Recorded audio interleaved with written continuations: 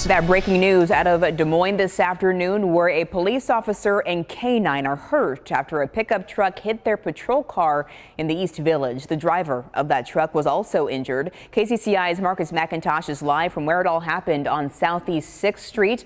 Marcus, what do we know so far about their injuries?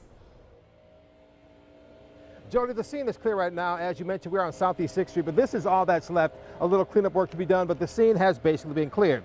The injured officer hospitalized in serious but stable condition. The 41-year-old driver of the pickup hospitalized in good condition. Police say the K-9 was treated and released from an emergency vet hospital.